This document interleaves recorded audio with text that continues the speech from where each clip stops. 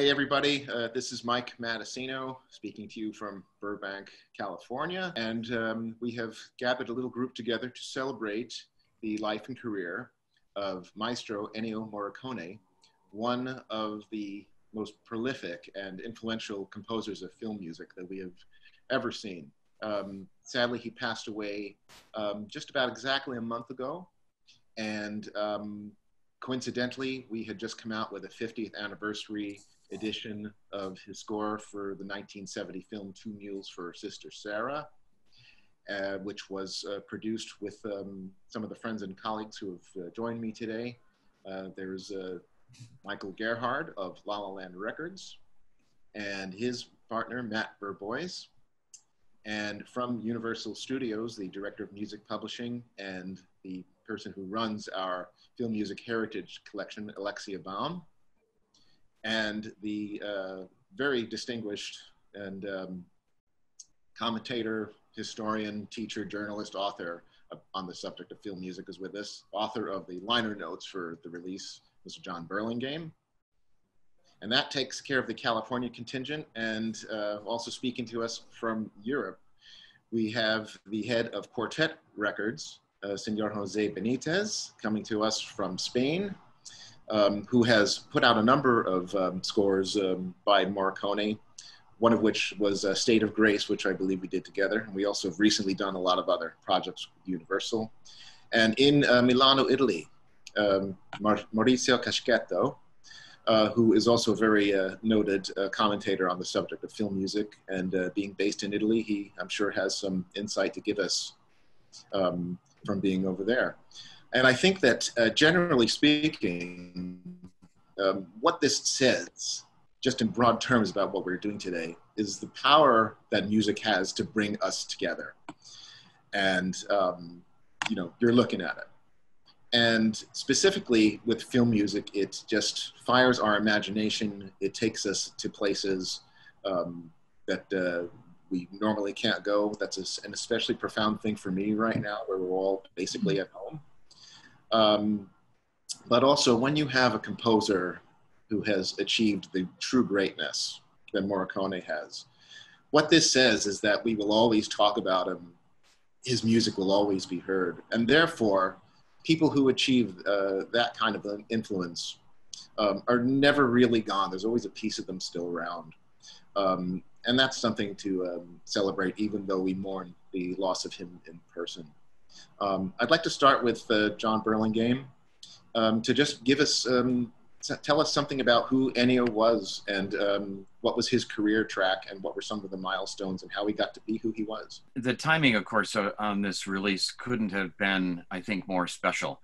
I know that La La Land had been planning to do a 50th anniversary edition of Two Mules for Sister Sarah, and it had been in the works for quite some time when we lost the Maestro.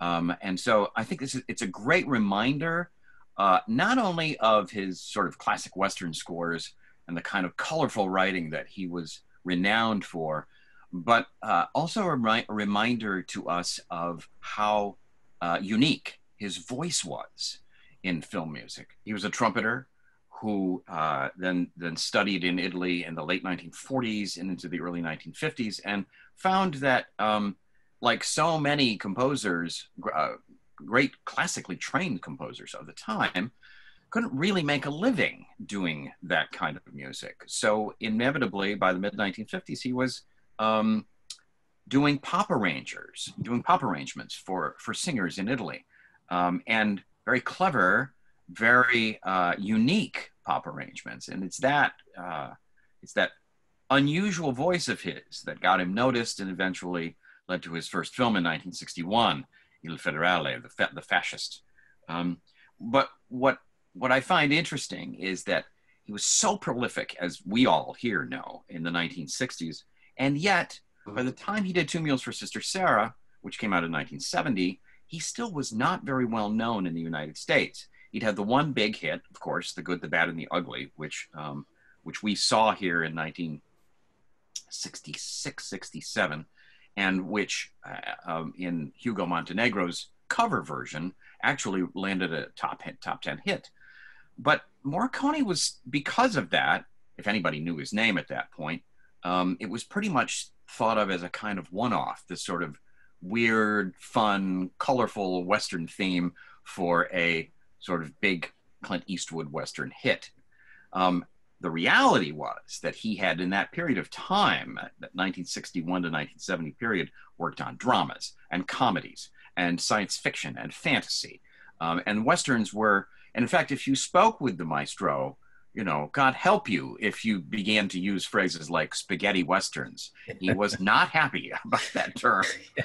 And also, I think, kind of resented the fact that here in America, we thought of him as this sort of strange, offbeat Western composer. If you try to tell a composer today that in that period of time, between about 1967 and about 1971, that Ennio Morricone was composing anywhere from 16 to 20 scores per year, that's an unbelievable quantity of music, particularly when you consider he orchestrated every note, meaning he literally wrote down every note that was to be played by every person in the orchestra, which is something that almost no one does even today. Embarrassed to say this, I have listened to virtually every one of those scores over the years. They're all unique. They're all different. They all have something very special. It's one great melody after another. Well, I'd like to get, in all humility, a little bit of conversation about the fact that he came from Italy. Today, I put a Tuscany Valley background so that not only my name was Italian, but we have Maurizio, who's actually over there. And I've always felt that just as most of the composers of the great operas were Italian, that even though opera itself covers many, many stories, biblical, you know, taking place in other places, there's something that the Italian spirit brings to music. And I've always kind of felt that as much as we love all of our American composers and who have backgrounds from other parts of Europe, there was just a unique voice that cinema was affected in the same way as opera was, by virtue of this sort of Italian spirit. Maurizio, could you speak to that point and maybe how you discovered his music and what some of your favorites are? I think what you said is very interesting to me, because I was actually thinking about how could I put Ennio Morricone's Italian roots a little bit to explain to all of you, because I think they are absolutely essential to understand fully his incredible musical personality, at least in my opinion. After a few days after he passed away, I was talking with a dear friend of mine here in Italy about what his music meant for both of us. And this friend of mine made an apt observation about how much of his music is really a pure Italian spirit. And you can find it virtually in all of his music and all of his scores for films. So I think Morricone was a genius in mixing the sacred and the profane in many ways, so to speak. In the same scores, you can find, you know, the utmost, most lyrical, even pious music, followed by something very out of the left field, like a strange noise from the real life, or a nasal sound, or someone whistling, or something like that. So this kind of duality, I think, can be seen as something very Italian, at least from my point of view, as the ability, but also the limit to never take ourselves too seriously, in a way. So to be religious and sacrilegious at the same time. So solemnity was always counterbalanced by irony or joke. So quite a lot of his music for film contains this kind of duality, in my opinion. As for my own favorite scores, well, the list is very long. I can go a little bit autobiographical here by saying that the first score I discovered from Maestro Morricone was The Mission, because one of my brothers, one day, it was, I think, the late 80s, brought home the old LP record of The Mission. By that time, I was very little. I was kind of 10, 11 years old. I was already kind of obsessed with film music, mainly by John Williams. But Morricone's music was virtually everywhere here in Italy, because in our local Italian television channels in those years, a lot of his movies were airing, especially the Sergio Leone movies. But he was also doing a lot of work for television in those years, for TV series or made-for-TV movies like La Piovra or Marco Polo or I Promessi Sposi. And I remember watching some of those series, even if I was very little, and noticing the music. But the mission was very, very special for me because it opened up a new dimension of music. Even though I was already very excited by the American side of film music, mainly by John Williams or Alan Silvestri or Jerry Goldsmith, Morricone's music opened up a new dimension for me. And from that moment on, growing up, of course, I started to become more and more aware about his incredible output and discovering more and more of his scores. So I think I fell in love with many of his scores. So, and in the end, I think he became one of my top 5 film composers of all time in my own personal ranking. Jose, how did you discover Ennio's music? My first contact with Morricone's music came when I was a child. In fact, unlike most people of my generation, my initial encounter with film music was not John Williams or Star Wars or Superman, but Henry Mancini and the music for the Pink Panther cartoons, and John Barry and the James Bond films. I don't remember when, but almost at the same time, at 8 or 9, I found that my father had a cassette with a compilation of Morricone's Western. I heard it, and it was an immediate shock. I had the music in my head before I saw the films, which were very violent, so my parents will not let me see them. For a long time, Morricone was the composer on the Western in my head. In fact, it took me a long time to identify the Western sound, which is an absolute American genre, with Bernstein, Morros, and others who are the absolute fathers of music for Westerns.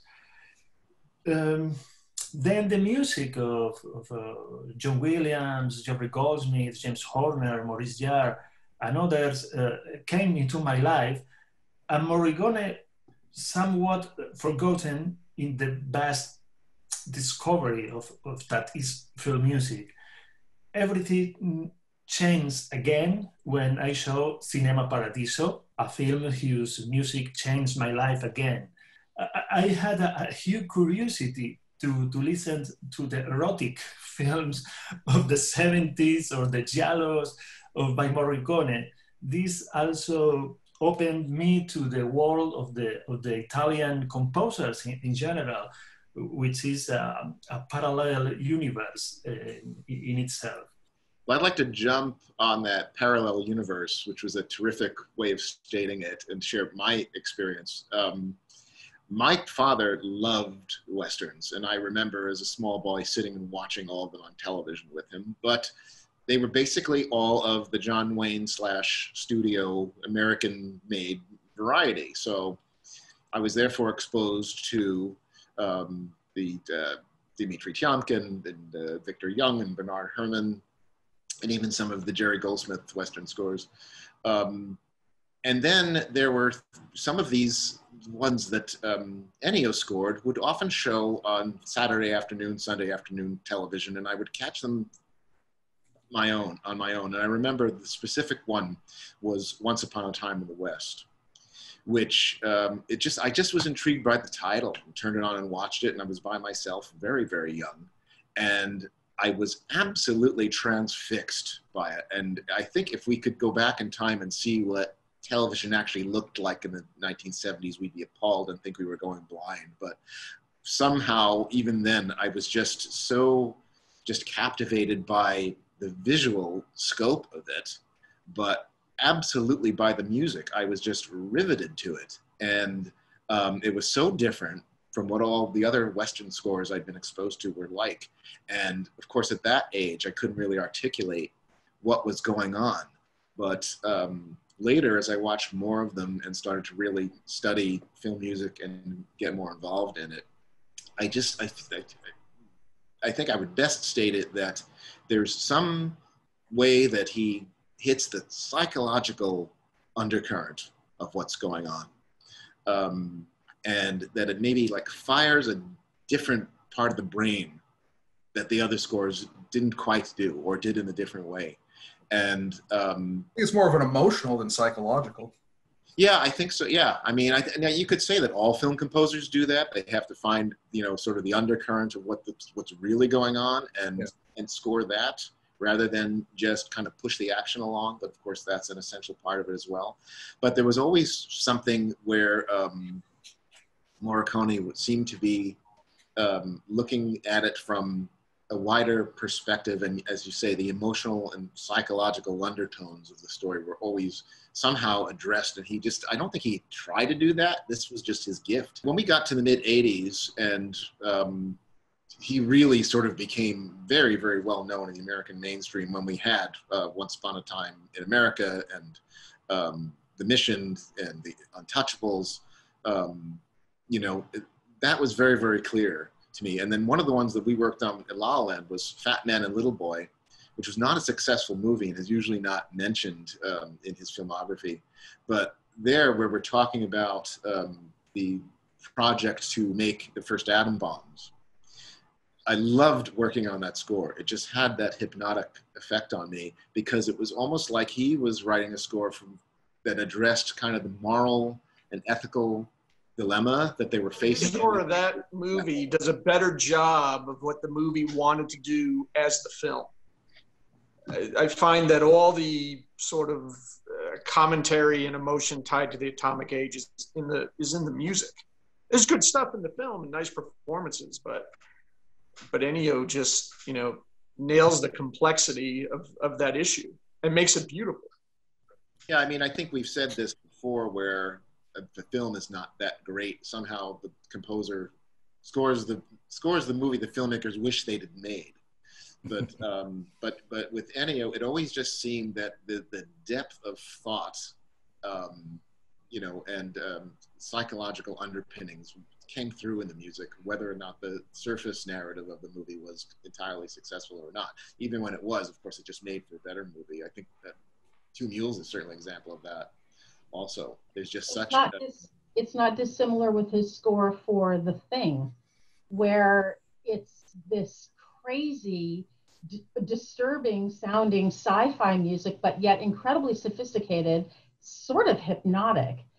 I find the score just way more interesting than the film. Nothing against the film, but yeah, like you just said, Mike, I think that sometimes he probably got at some deeper element just instinctively in some of these films that he was working with. And that's certainly what caught my attention before I even knew who he was, before I was in the great position to be able to work with so many composers, you know, including many of the greats of the last century, vis-a-vis the Universal Pictures catalog. But I have to say Morricone's probably remained the top of my list. Do you have an oh wow score when you first discovered him? I grew up, you know, in the 70s in a house with very little TV. We had the rabbit ear TV, which my mom would throw out every few months, but we had constant music. My stepdad had been a jazz musician in New Orleans, and we were listening to Train and Ella and Miriam Makeba and all this stuff. So I was very used to hearing different music. And I remember my brother at one point was watching TV, and there were people getting killed and flying all over the screen, which I've never been able to watch. It was probably Fistful of Dollars, The Good, Bad, and the Ugly. And I remember turning away, and I heard this sound, and I literally stopped in my tracks. I was just thinking about this morning. I remembered this. I literally stopped in my tracks and spun around, and I'm like, what is that? It was Ennio freaking Morricone. The sound was so unusual and distinctive, and in my mind, my child's mind, it didn't match what I was seeing, but in the best possible way. And I was like, what is that? I want to know what that is. That is the most interesting thing I've heard. And I pretty much probably forgot about it for, you know, a decade or two. And then, you know, when I came into this position with Universal, this particular score, Two Mules, kind of unwittingly was the impetus for the Heritage Collection. Some of you know this story. Tarantino was working, I think it was Django Unchained at that point, and his music supervisor, who I've known for years, who's worked with Quentin for years, she called up and said, hey, I want to get, you know, Quentin wants to use a cue from Two Mules for Sister Sarah. And at first I didn't even realize it was ours because, like probably a lot of studios, we don't actually have on hand all of the music we own, you know, because of how old the studio is and everything. But I thought, you know, I got to be in my bonnet about it. I'm like, oh my God, that's Morricone. Wouldn't that be amazing? So I dug in. We had it. I'm like, pull the tapes, pull the tapes. They did it. We transferred it. Long story short, the cue, the particular cue, ended up being in the film, which what it let me do was have the leverage to say, hey, we made X number of dollars on this studio. How about if we keep doing this? How about if we make it a thing? We call it audio preservation, which is a legitimate desire that fortunately the studio and Mike Knobloch and Eric Poland have all supported. And I was just hooked. Frankly, it's the best thing about my job, in my humble opinion, is to get to dig up. I mean, last year we got to do, you know, Bride of Frankenstein with the La La Land team and Mike.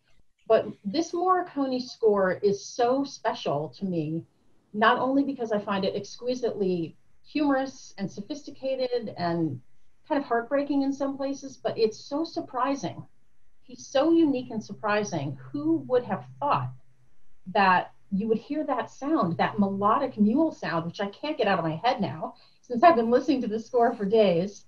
I just find him to be a stunning talent, and I'm so grateful that we, found the score, were able to work with all of you guys, and then really, because of him, in a way, start this whole project, which still continues. And this one has been, Two Mules has been on my drawing board for 2+ years. It was the first one we wanted to do, and for a whole host of reasons, it took this long, but I'm just so proud of the fact that it's finally out and that it sounds amazing. And yeah, Morricone is still the main guy for me. Well, you know, Mike, one of the things that we haven't, one of the words I think that we haven't yet talked about here is boldness. One of the things that I think identifies a Morricone score, and he's always done this, and in fact it's gotten him in trouble with some filmmakers, is that he has a boldness in terms of his conception and his execution. If he comes up with an idea, and one of the things that I think we probably all love Ennio Morricone for, is that his music not only elevates the film in terms of what he adds to it in terms of depth and exploration of emotion and simply drama, but he becomes a full partner in the storytelling. He brings music to the fore in ways that very few composers in the history of film music have been allowed to do. And I think that it may have something to do with the fact that the European sensibility of filmmaking has very often been different than the sort of director-centric, auteurist kind of attitude that's been going on in America for a long time, which is that the writing, the directing, the acting, the cinematography, all these things are important, but so is the music. It's not just an evil of post-production, the way an awful lot of directors somehow imagine it to be. But Ennio was always bold when he came up with a concept. And I think Two Mules is an example of this. Certainly Good, the Bad, the Ugly is this. The Mission is this. All of these, if you hire Ennio Morricone, you're going to get a bold thinking composer. I was going to say, even in something like The Mission, which was a life changer for me, when I saw that film on the big screen and heard the score, that's when I sort of came full circle. And I'm like, oh my God, it's that same guy, Ennio Morricone. I have to know about this. I was just obsessed with that score, and the fact that he included sort of more organic tribal drum sounds. It wasn't just straight orchestral, although obviously the orchestral parts were magnificent and so beautiful. But I just thought, this guy's unique. And no one else sort of could compare in my reaction to hearing his scores to him. I mean, there's so many great talents these days, Alexandre Desplat, and, some of the many composers you guys have mentioned, John Barry, of course, John Williams.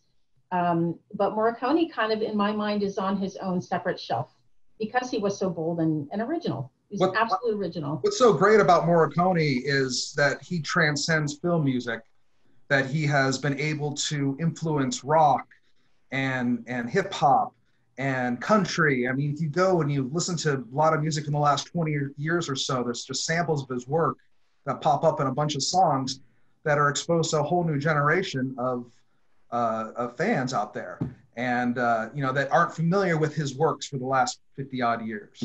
And that's what makes him so unique in the world of film composing and just in music in general.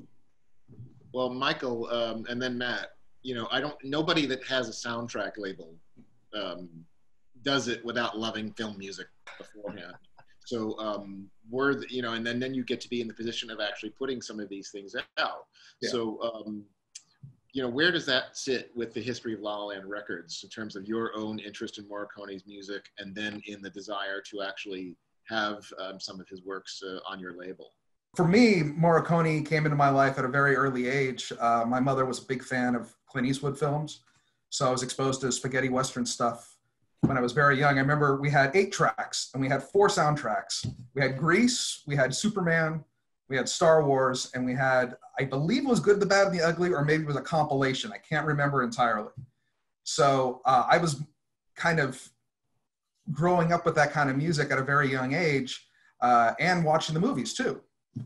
My parents were very cool about me watching anything I wanted. I remember seeing The Thing on beta, I think, at home, summer of '83, maybe summer of '84, when we rented a beta machine, and watched The Thing. But his music to me, along with Williams, has just been a part of my life at a very young age. And as I got older and discovered his more romantic side, his the giallos that he did, the cop music, like the Italian action cop films. I mean, that stuff is just so crazy. But to me, he hit his peak with, my personal opinion, with Legend of 1900. I think it's one of the most magnificent scores, not only in his catalog, but ever done. It's just so beautiful and heartbreaking. And I thought a lot of what was conveyed in the story and the character was conveyed through Ennio's music, because I think he can actually relate to this character, because this character in the film is he's just pure music. And I think that's what makes some of that score so personal, particularly the track Playing Love. It's still one of my favorite pieces of music of all time. And if you've never heard it, seek it out. Watch the clip. It's just one of the most ideal moments of music set to film. For me, growing up in the 70s into the 80s, the spaghetti westerns were in the sorry Ennio, but that music was in the zeitgeist. So I was aware of it. I think like most people generally were. My dad would see sometimes the westerns would be on TV. For me personally, my personal connection with Morricone was going to see The Untouchables as a teenager. I can remember only one other time in my life being a little kid watching Star Wars, where a title sequence just felt life-changing to me. And that main title starts, that main credit sequence, the opening titles, and I'm on the edge of my seat like a minute in, and it doesn't sound like the past. It doesn't sound like the future. It barely sounds like the present. But it's incredible. I'm on the edge of my seat, and you could have shown me a test pattern after that track. And I, so fortunate that the rest of the score is great and the movie's good too. But that's what opened the doors for me. And I made those connections back to the Westerns. And as I became more film obsessed, probably my favorite Morricone score, and it changes, but it's the 2 onces with a tip towards Once Upon a Time in the West. I just find you listen to that and you don't even need to see the film, quite frankly, as much as I love both films.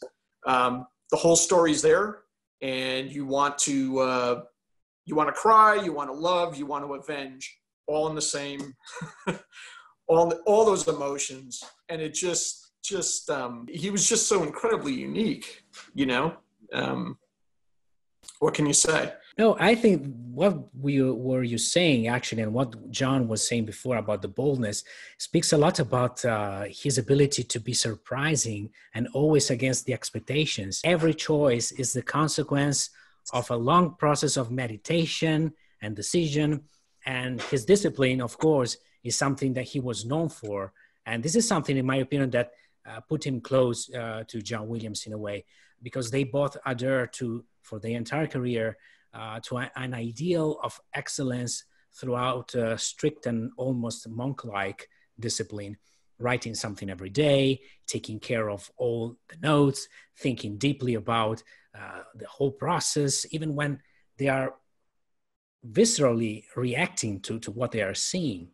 So despite this apparent ease of writing, incredible flowing, timeless melodies, Morricone often spoke about how difficult that was for him, and how much that was the result of a very long process about, analyzing intervals and melodic contour and so on. So he often said that one of the primary targets of the film composer is to be understood by the audience. So I think this is very important, and this is something that speaks volumes about how the level of care he put into everything he did. Jose, can I ask you to go to the opposite side of the spectrum on this, about some of the more lesser known scores that you have put out on your label, and if there are any stories about finding them, rescuing them, and actually getting them out there for all of us? Windows, which is an almost unknown and obscure film directed by Gordon Willis, the cinematographer of The Godfather and other classics. It's a psychological thriller that hardly anyone has seen.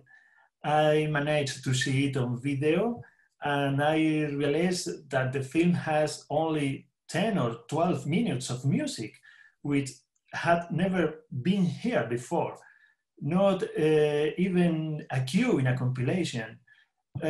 So I asked to the studio, which was MGM, they don't have any element beyond the mono stem, which was not very suitable due to the low amount of the score in the film, 10 minutes or so.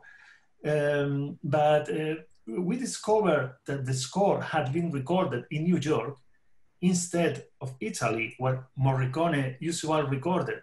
And we located multi-tracks there. And remember that we managed to ship these multi-tracks to LA, and we transferred the tapes.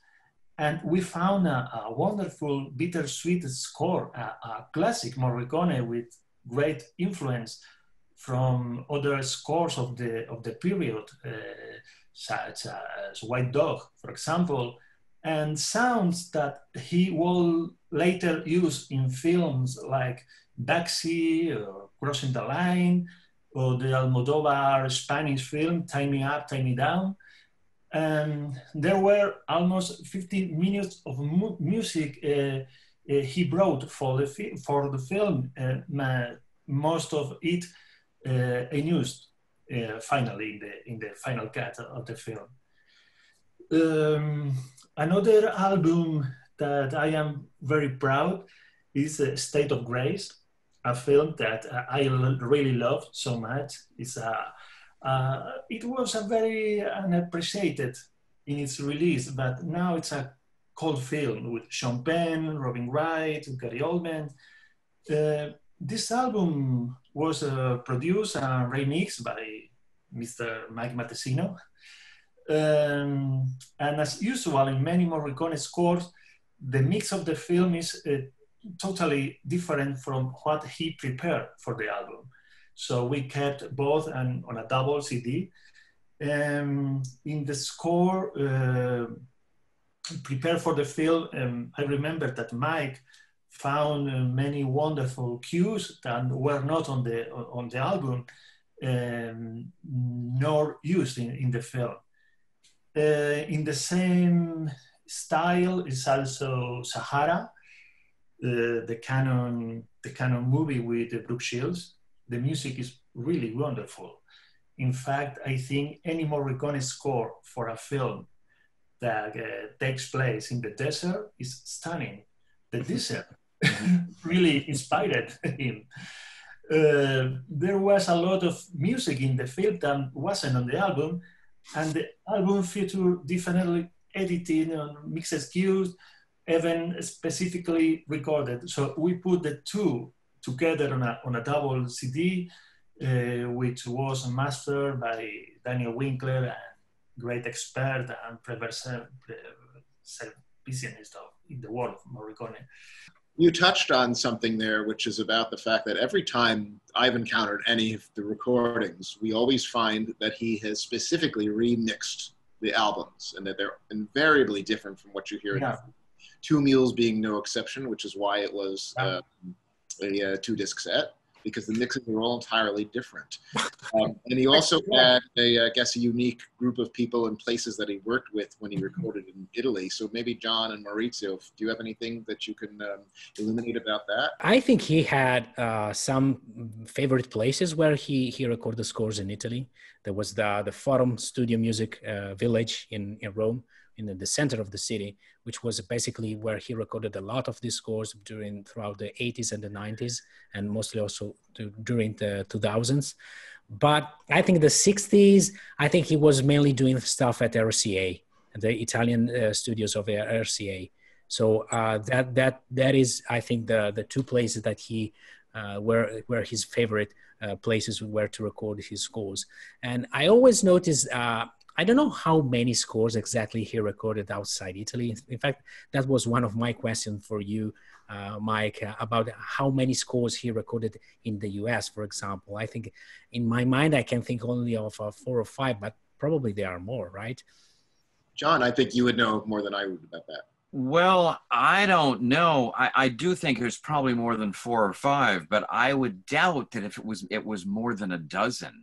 He really preferred to stay home. He preferred to be in Rome, where he was comfortable with his musicians, his choirs, and as we know, in the 1960s and 70s especially, one particular conductor, before he began conducting all of his own scores, I guess in the 1970s.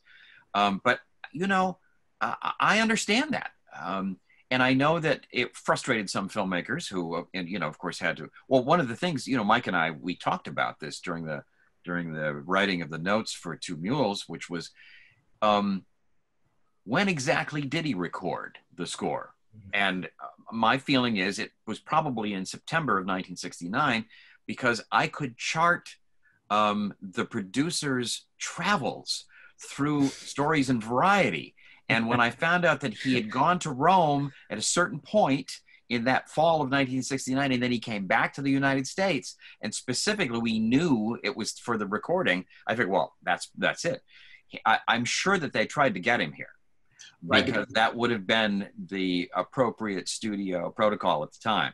But listen, and if you read Don Siegel, it has a Stanley Wilson credit on it, isn't that right? That's right, and which I think has confused many people for many years. But the reality is, Stanley Wilson at that point, Joe Gershenson having been gone by that time, Stanley was essentially in charge of the Universal Music Department, and so he would have had to go to Italy to more or less represent the studio during the recording process.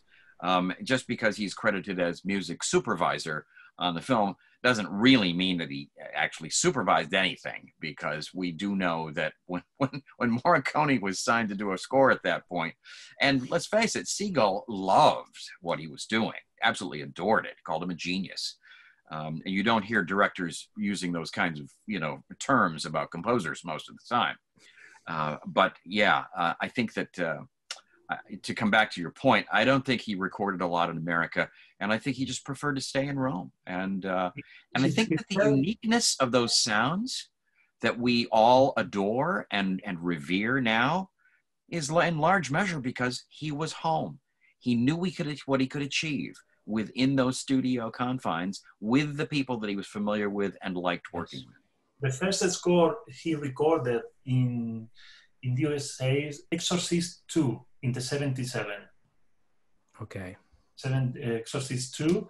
Later he recorded some scores in the States, like Windows, The Thing was recorded in the States. Wolf was done here. Yes, but not more, or 5, 6. One time in London for the mission, and his experience was terrible with the British musicians, which are probably one of the best in the world. And it was the terrible experience with the mission. He always preferred to record it in Italy with his own musicians. It's more comfortable for him. No, I was asking because recently I talked with several LA studio musicians for the other John Williams project I'm doing, and a couple of them told me about recording with Morricone, but none of them remembered specifically what movies were. So because it was a kind of a long time ago, that's why I asked to you guys, because I was fascinated because he didn't speak anything of English, so he had to have an interpreter helping him to conduct the orchestra. So I guess that was another obstacle for him that probably made him prefer recording in his own country here in Italy. And let's face it, the wine is so much better in Italy anyways. Of course. Yes. And also, the studio system, I mean, obviously a composer ideally has creative control, with vis-a-vis the director and the director's vision of music for the film, but there's something to be said for the physical distance and the familiarity with his own players and the whole milieu of Rome and the food and the wine and the lifestyle. When you get into certainly the more modern day studio system, what's left of it, I guess I should say, it feels quite different than, maybe it's a romanticized version I have of Morricone in Italy recording these fantastic scores, but I dare say the sound of it, like you can feel that there's something more passionate and unguarded and organic that comes through in it. And I think that's part of those elements are what speak to all of us through all these different generations and all different styles of films that he was able to do. He always had that uniqueness and that ability to cut through in some way. And I dare say that I'm imagining that being in that environment only added to that, I've always loved when I get my hands on or ears on these recordings to actually go in, microanalyze, and hear what's really going on. And then in the decisions that he made for the albums versus the film, it's always just a fascinating, sort of insight into the whole entire process. John, as I recall, the album for Once Upon a Time in the West was a huge commercial success. Do you think that played a role in the fact that he was always so hands-on in crafting his albums from that point forward? I think it goes farther back than that. And again, this is one of the things that makes Ennio's career and his music a little bit, I don't want to say unique, but certainly more unique than a lot of his peers of the time, which is that he had a substantial career in the recording business in the 1950s, even before he started writing film music in 1961. And his understanding of what makes a popular record, what works for a singer in terms of backing a singer orchestrally, and the kinds of sounds that once passed through that microphone and coming out of the speakers is different than, let's say, a live orchestral performance. And I think that that experience was applied all the way through his film music career. And so when it comes to making a record versus the mix that he knew would work in the speakers of the movie theaters of the world is, as we know, is really two different things. So his experience, one of my favorite 60s Ennio Morricone discs is Se Telefonando, which is what I loved. When I got my hands on that record, I must have played it 1,000 times. And so he knows what works and what kinds of sounds will work better on a record than in a film, to sum up. One of the things that you do, John, is awards coverage. And I know you and I both got to see Ennio and John Williams together the day before the Oscars in, I think, 2009, so a little over 11 years ago, which was just a profound moment for me that I'll never forget. What was his relationship and history with Academy Awards?